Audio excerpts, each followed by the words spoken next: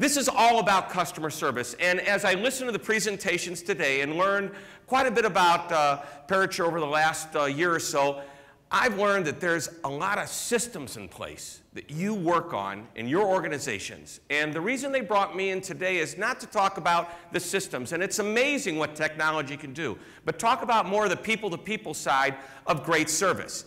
I came up with this concept called the moment of magic because my passion for magic was there, but I read this book in the mid-1980s titled Moments of Truth by Jan Carlson. Anybody familiar with the book Moments of Truth? Good, a couple people are. If you read this book, you can go to any major bookstore and pick it up in the business section.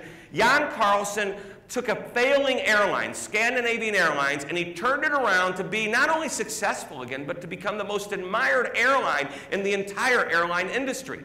And he did it with a really simple concept called the moment of truth. And he defined the moment of truth in business as simply this.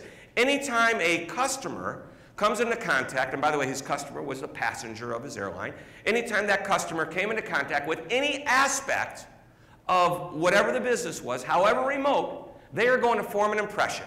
Anytime a customer comes into contact with any aspect of a business, they form an impression. That's the moment of truth. The basic premise is this. The moments of truth had to be good. And I call those moments of truth that are good, positive moments of truth, I call those moments of magic. The negative ones that he talked about, there's good ones and bad ones. Well, the bad ones I call moments of misery. I asked the man, is this your cab or are you like borrowing it for the day? And he said, it's my cab. You make yourself at home. Relax. The newspapers are yours to read, no extra charge. Take them with you. The sodas are yours to drink, compliments of me. Have as much candy as you like. And by the way, it's a $22 flat rate. The same rate that any cab driver, any honest cab driver, would charge you from downtown out to the airport. He said, sit back, relax, enjoy the ride. And I thought to myself, wow, the guy's good. We get onto the highway. And this guy asked me a question that no cab driver has ever asked me before. Are you in a hurry, or is it okay if I do the speed limit? Okay. By that time, I'm drinking a soda and reading the paper. I said, just take your time. We get to the airport, $22. He gets a huge tip. Not just a few dollars, but groups of a few dollars. I couldn't wait to come back and do business with this guy again.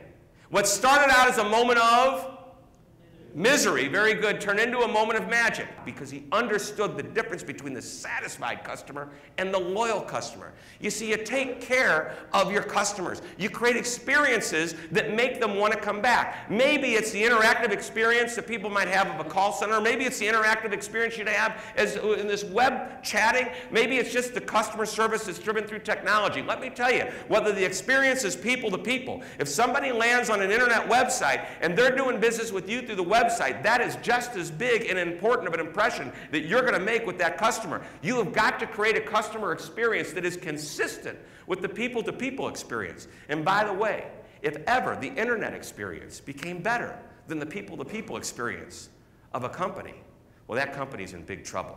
It all has to work together. It has to work seamlessly. It has to be consistent to create the confidence. Marcus, in my pocket, I placed a card, predicting the card that you would be thinking of. Was this your card? No? You're kidding me. This was not it. What was it? You can tell me. Not that card. Thank you very much. Sit down. I do this to prove a point.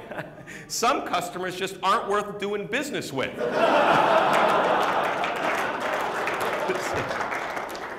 But Marcus, you're worth it.